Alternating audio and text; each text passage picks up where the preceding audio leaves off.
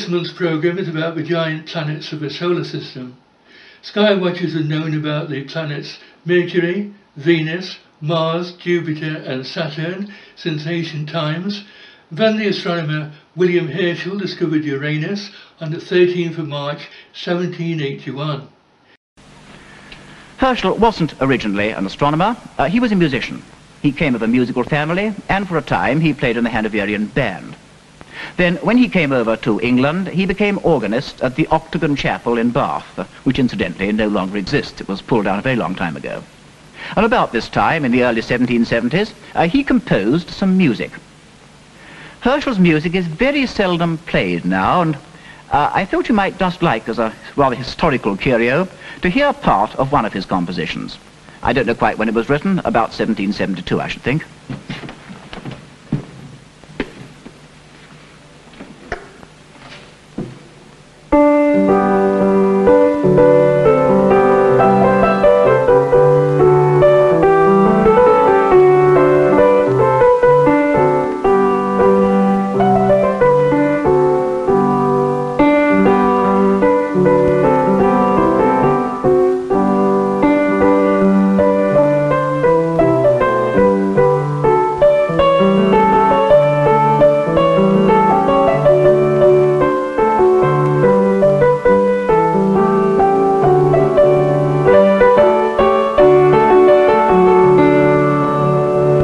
I wonder when that was last played. About 1800, I should think.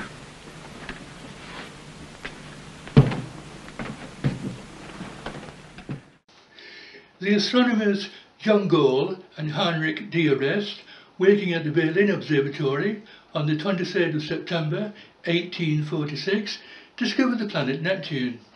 It is interesting to note that the dwarf planet Pluto, that was discovered by American astronomer Clyde Tombaugh in 1930, is linked to the 149th anniversary of the discovery of Uranus. The telegram announcing Pluto's discovery was not sent until the 13th of March. In 2006, Pluto was downgraded by the International Astronomical Union to that of a dwarf planet, since it is actually one of many large objects that make up the Kuiper belt beyond Neptune's orbit. We do not often hear about the outer planets, and now is a good time because there is interesting things happening in the weather systems of the planets Saturn and Uranus, which is causing excitement among planetary astronomers. In addition, the planet Neptune was in opposition on the 1st of September 2014, and Uranus will be at opposition on the 7th of October. A planet is at opposition when it lies opposite to the Sun in the sky and is therefore best placed for observation. All of the outer planets have a large number of moons: Jupiter 67, Saturn 53, Uranus 27, Neptune 14 and Pluto 5. I will be devoting a whole programme to these in the near future. In this month's programme, I will be concentrating on the planets themselves. The general layout of the solar system is shown here. We have the Sun in the centre, and moving outwards in order of distance, we come to the rocky planets Mercury, Venus, Earth and Mars. Then comes a wide gap filled with over 3,000 chunks of rock called the asteroid belt, followed by the giant gaseous planets Jupiter, Saturn, Uranus and Neptune. At this huge distance, heat from the Sun is very feeble and the pressure is huge. The deeper you descend through the clouds. Hydrogen, ammonia, methane gases are prominent, while the wind speeds reach upwards of thousands of kilometres an hour. Let us begin with Jupiter, since it is the first of the outer planets. At about 3 AM, look low in the eastern sky and the planet will immediately attract your attention due to its brilliance. It shines at magnitude -1.9 and lies midway between the head of Leo, the lion, which has the appearance of a reverse question mark of stars, and Cancer, the crab. It is the fifth planet lying at a mean distance of 778 million kilometres from the Sun, and with an equatorial diameter of over 142,800 kilometres. Jupiter is a giant of the Sun's family. The planet spins very rapidly, so that a day here is less than 10 hours long. This in turn causes Jupiter's equatorial region to bulge and the polar diameter to be reduced by 9,000 kilometres, giving the planet a plump appearance in small telescopes. Jupiter takes 11.86 years to orbit around the Sun and is currently moving away from us in the most distant region of its orbital path. It will be at aphelion on the 17th of February 2017, when it will be at its most remote point from the Sun. Jupiter has 67 moons, including the 4 large satellites discovered by Galileo Galilei in 1609. These are named Io, Europa, Ganymede and Callisto. These Galileans are easily visible in a pair of binoculars, so you can watch them change positions as they move around the planet. These images of Jupiter were taken by Australian amateur Trevor Barry using a 40 centimetre reflector. The planet's apparent diameter is reasonably large at 34 arc seconds, so there is much to be seen, and a reflector telescope of 15 centimetres is enough to allow you to do useful work. For example, the carving of the transits of cloud features across the planet's central meridian, including the famous Great Red Spot. In the weeks ahead, the planet will drift slowly towards Leo before reaching a stationary point on the 8th of December, when its motion will reverse. Jupiter will be at opposition on the 6th of February 2015. There is one important point to be made. Jupiter's famous Great Red Spot, which was first recorded by Robert Hooke on the 26th of June 1666, is the planet's trademark. At its greatest extent, it measures 40,000 kilometres long and 14,000 kilometres wide. The only other planet with a similar feature is Neptune. Voyager 2 discovered the Great Dark Spot in 1989, which measures 10,000 kilometres in length. It is therefore a quarter the size of Jupiter's red spot. Saturn is now visible low in the western sky after sunset, shining at magnitude plus 0.6, and is presently moving towards Superior Conjunction, which will occur on the 6th of November. The planet lies in the constellation of Libra the Scales. Saturn is a sixth member of the Sun family, lying at a mean distance of 1,433.5 million kilometres from the Sun, and has an equatorial diameter of over 120,500 kilometres. Like Jupiter, the planet spins rapidly, so that a day here is just over 10 hours long. In Saturn's case, the polar diameter is reduced by 11,800 kilometres. The planet takes 29.6 years to orbit around the Sun, and like Jupiter, is presently moving away from us on the far side of its orbital path, and will arrive at aphelion on the 17th of April 2018. These images of Saturn were again taken by amateur astronomer Trevor Barry, who lives in Australia, and show the planet's splendid rings that are easily visible in small telescopes. The angular diameter of Saturn is now 15.6 seconds of arc, therefore a telescope of 25 centimetres is the smallest that will allow you to do useful work, such as the timing of cloud features across the planet's central meridian. Unlike Jupiter, atmospheric features visible in Saturn's atmosphere are rare.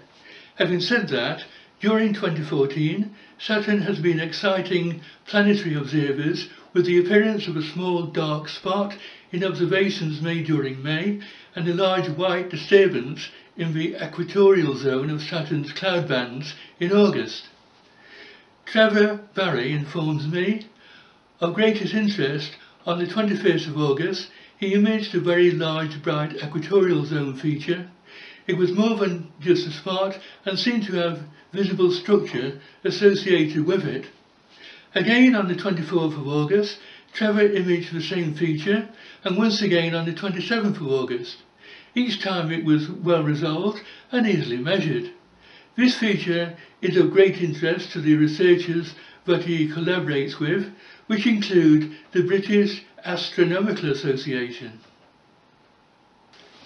Even though this feature was at 9 degrees north latitude, Trevor was asked to measure its drift in longitude.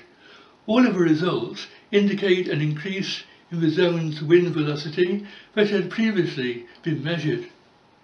Trevor says that due to the extremely high wind velocities in the equatorial zone of Saturn, features tend not to be long-lived.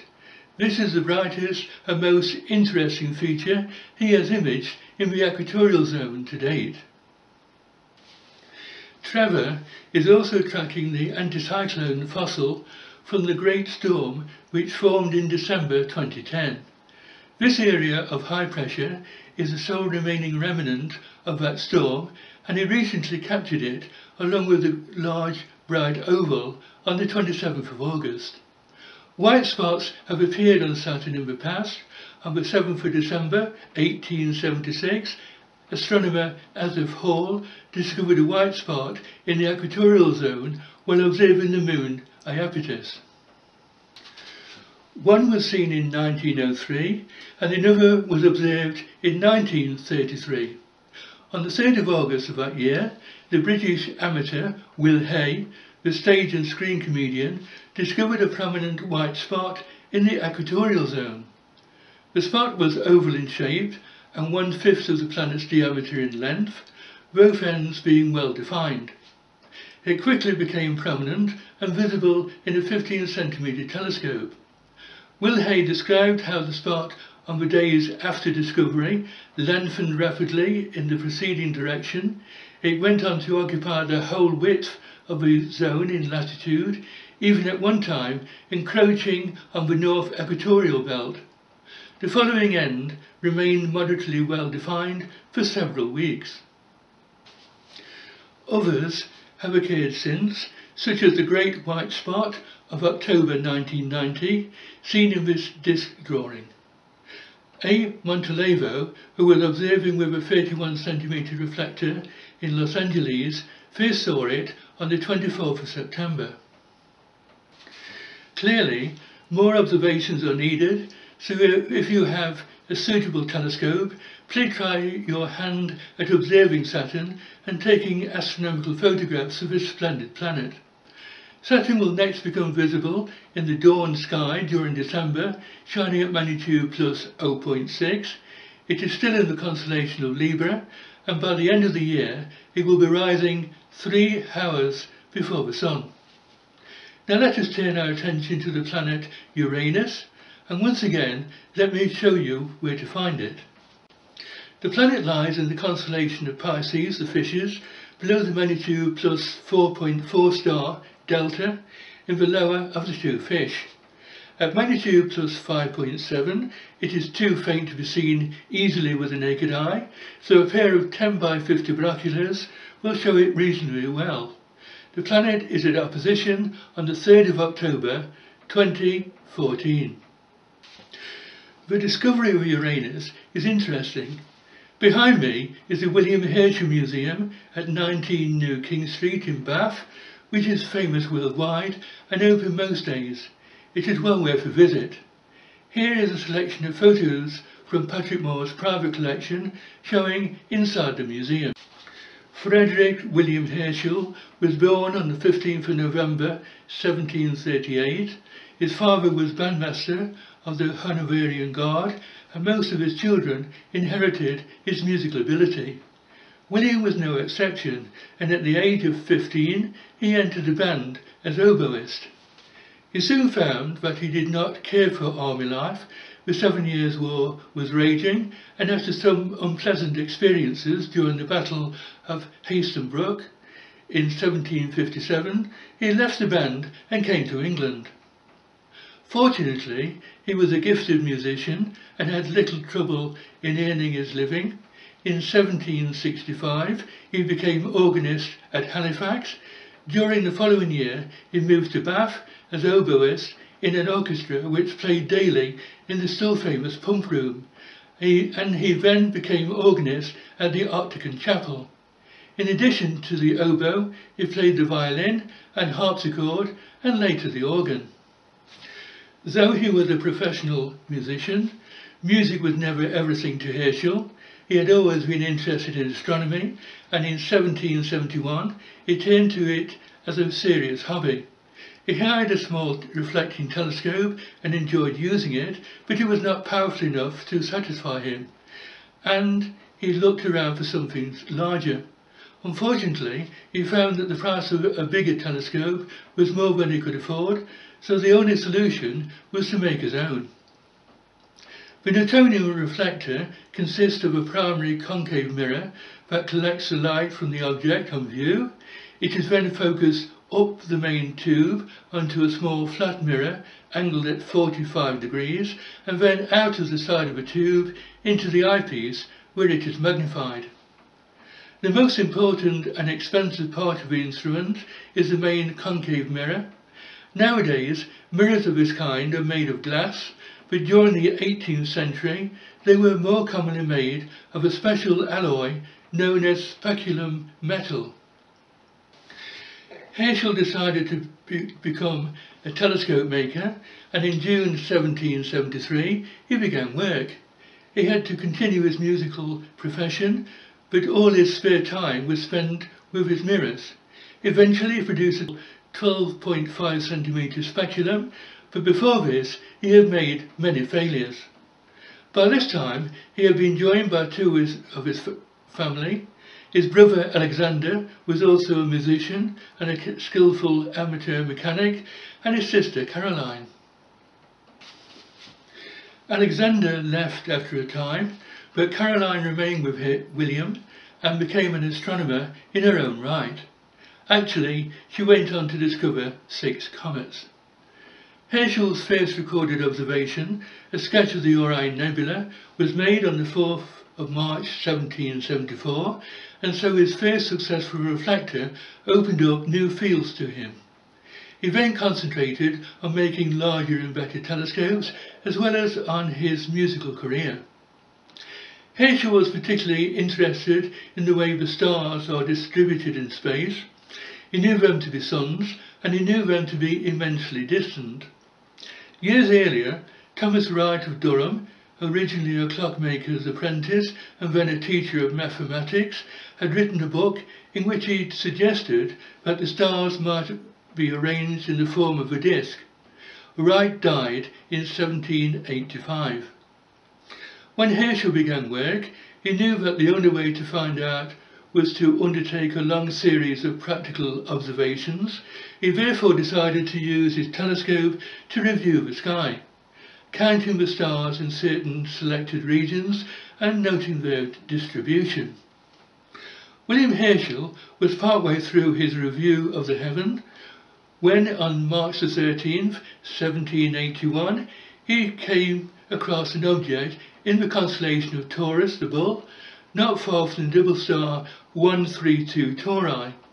It did not look in the least like an ordinary star. Instead of being a point of light, it showed a distinct disk, rather greenish in hue.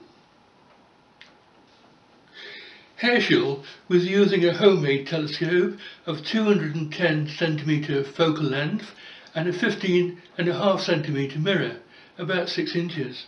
And he knew that the instrument was a good one, so that he was confident of the correctness of his observation. During the following nights, he discovered that the curious object seemed to be moving slowly against the stars. Therefore, it must be much closer than the stars themselves. Herschel naturally took it to be a comet. Indeed, his paper to the Royal Society, giving details of the discovery, is entitled "Account of a Comet." Once several observations of a moving body have been made, the orbit can be worked out. The Finnish astronomer Andreas Lexell, then a professor at St. Petersburg in Russia, Lexell found the object was not a comet at all. It was a new planet moving around the Sun at a distance much greater than that of Saturn. Astronomers all over the world were taken completely by surprise. It had not occurred to them that Saturn might not, after all, be the most remote planet, and the discovery was completely unexpected. Yet there could be no doubt that Lexell's calculations were right. Herschel became famous at once, and the king, George III, appointed him Royal Astronomer. Not Astronomer Royal, the official post was at that time held by the Reverend Neville Maskelyne, at a salary of £200 per year. The grant was not enough to make Herschel rich, but it did allow him to abandon music as a career so that he could spend the rest of his life on astronomical work. In gratitude to the king, Herschel proposed to name the new planet Gorgium Sidious, the Georgian star. Foreign astronomers naturally objected, and finally the planet was christened Uranus after one of the mythological gods.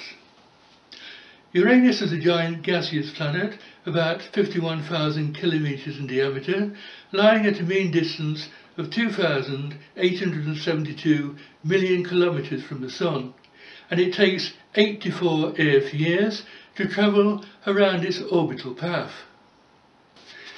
The unusual feature about Uranus is that it is tilted over on its axis by 97 degrees, so that it is situated almost horizontal to the plane of its orbit around the Sun.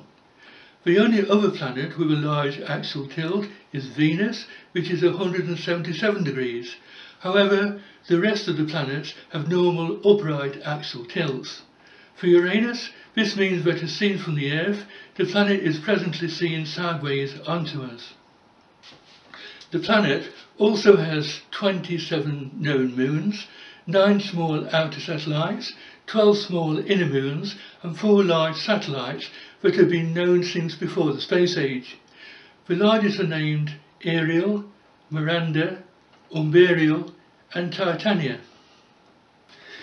There is a second important point of interest. All of the outer planets, including Uranus, have ring systems, while only those of Saturn are the most extensive and easily visible in small telescopes. The planet Uranus has an apparent diameter of only 3.6 seconds of arc, so observations of Uranus require a reflector telescope of at least 30 centimetres, that's 12 inches, which will show you the blue-green disk of Uranus and the 4 main satellites. It is also possible to begin to see features in the planet's atmosphere. Weather on any planet can be quite unpredictable. In August 2014, astronomers working at the William Keck Observatory on the island of Hawaii were surprised by the appearance of gigantic swirling storm systems on Uranus. In contrast, during the Voyager encounter with Uranus in 1986, only a scant handful of dim clouds were seen in its atmosphere. In a press release, Imke de Pater, professor at the University College Berkeley and the team leader, said they were always anxious to see the first image of the night of any planet or satellite, as they never knew what it might have in store. This extremely bright feature was seen on the 6th of August 2014, and it reminded Professor Imke of a similarly bright storm they had seen on Uranus' southern hemisphere during the years leading up to 2007. He said that since 2007, Uranus' North Pole has been coming into view, and the South Pole is no longer visible. The bright feature Professor Imke de Pater refers to is known as the Berg, because this feature was visible just below the polar haze and resembled an iceberg peeled off an ice shelf. The Berg oscillated in latitude between southern latitudes 32 and 36 degrees since 2000, and perhaps dated back to the Voyager area of 1986. In 2004 it became much brighter. In 2005 it started to migrate towards the equator and became a very powerful storm system. In 2009, when it came to within a few degrees of the equator, it dissipated. The new storm seen this year is brighter than the Berg. Its makeup is similar, and the team expect that it may also be tied to a vortex in the deeper atmosphere. From near-infrared images taken at 2.2 microns, the team have already determined that the storm must reach high altitudes. Professor Kuno Sayanji, who is Assistant Professor of Planetary Science at Hampton University, told me that they have a Hubble Space Telescope proposal to observe Uranus if the storm becomes large enough to be seen by amateur astronomers. Amateur astronomers around the world have been making a heroic campaign to image the storm in order to catch the tempest, he said. Such observations are necessary in order to accurately point the Hubble Space Telescope. It takes at least 21 days to get the Hubble Space Telescope pointed, so it is important to have an accurate determination of the storm's motion so that they know that the Hubble Space Telescope can image Uranus while the storm is on the Earth-facing side of the planet. It is remarkable, he said, that modern technologies have allowed amateur astronomers with moderately sized telescopes to capture disk-resolved images of Uranus. Still, there has not been a confirmation of a storm in the amateur images so far. It seems that the storm, originally captured in Keck's 1.6 micron infrared band, does not appear bright in the visible wavelengths as seen with telescopes used by amateur astronomers. Amateur astronomers can clearly resolve the bright North Polar HUD similar to the Keck images, and the storm appeared much brighter than the Polar HUD in the Keck 1.6 micron images, he said. By itself, this tells us something about the storm. Visible light does not penetrate as deep into Uranus' atmosphere as the near-infrared wavelengths, so perhaps these storms are active deep in the atmosphere. Professor Kuno Sayanji concluded by saying, amateur planetary photographers around the world are collectively gaining significant amount of experience through the current imaging campaign, and the quality of images we have been capturing has been continuously improving in the past month. The dedication and skills we have developed is something he deeply admires. I think there is a good chance that they will pull off imaging the storm, so I am staying hopeful, he said. Moving further away from the Sun, the planet Neptune is quite easy to find because it is located near Uranus in the sky. Neptune lies above the southern horizon in the constellation of Aquarius the Water Bearer, below the Great Square of Pegasus. The planet shines at magnitude plus 7.8, so that it is fainter than Uranus and requires a small telescope to be able to see it. And due to its huge distance from the Sun, Neptune has an apparent diameter of only 2.5 seconds of arc. In our programme of July 2014, The Story of the Refractor, I gave a detailed account of the discovery of Neptune by John Gall and Urban Leverrier using the 23cm refractor at the Berlin Observatory on the 23rd of September 1846. Neptune is the 8th planet out from the Sun, lying at a mean distance of 4,504 million kilometres and takes 164.8 Earth years to complete its orbital path. The planet is also a giant gaseous world like that of Jupiter, Saturn and Uranus, and is 49,500 kilometres in diameter. The most prominent feature of Neptune is a great dark spot. It is unusual in the sense that Jupiter has a great red spot, while Uranus has none at all. Neptune has 13 known moons, and only one of these, Triton, is large and easy to see in a moderate telescope. The dwarf planet Pluto was discovered by American astronomer Clyde Tombaugh in February 1930 and presently lies in the star clouds of the Milky Way in the constellation of Sagittarius the Archer. At visual magnitude of 14.1, it is very faint and difficult to find. The last planet in the solar system to be discovered, Pluto is still very much a mystery. Located at more than 7 billion kilometers from the Sun, it is thought to be 4,900 kilometers in diameter. At this great distance, its angular diameter is only 0.1 of an arc second. Because of the turbulence in the Earth's atmosphere, it is very difficult to observe any details on the dwarf planet's surface.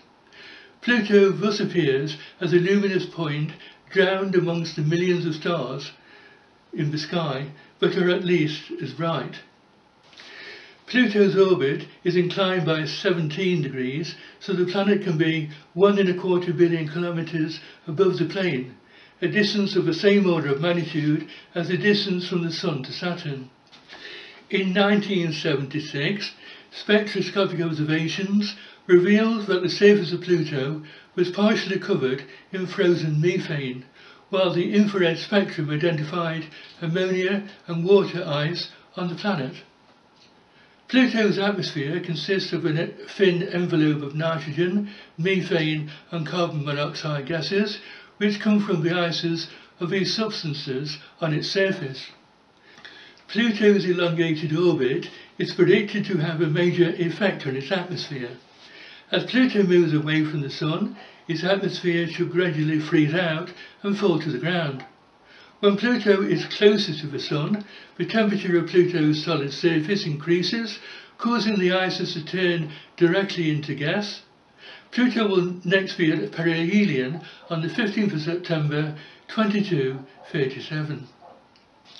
Scientists using the submillimeter array in Chile have recently discovered that Pluto's temperature is about minus 230 degrees centigrade. The presence of methane, a powerful greenhouse gas, in Pluto's atmosphere creates a temperature inversion, with the average temperature being 36 degrees warmer 10 kilometers above the surface. The lower atmosphere contains a higher concentration of methane than its upper atmosphere. The NASA spacecraft New Horizons was launched on the 19th of January 2009 on a long journey towards Pluto and the Kuiper Belt at the outer edge of our solar system. On the 25th of August 2014, it passed Neptune's orbit. Observations of Pluto are set to begin in February 2015, and then on the 14th of July it will reach its destination. Altogether, the outer planets are fascinating worlds with their own weather systems, and there is much for the amateur astronomer can achieve by making regular observations of Jupiter and Saturn, and with suitable equipment, Neptune. You will be making a valuable contribution to our knowledge of the giant planets of the solar system. That is all we have time for this month. Please visit our website, Vimeo, where you can watch all of the past shows of astronomy and space. And if you like this program, please share it with your friends and members of your local astronomical society. When we come back next month, we will be looking at the autumn sky and the best deep sky objects on view. Until then, good evening.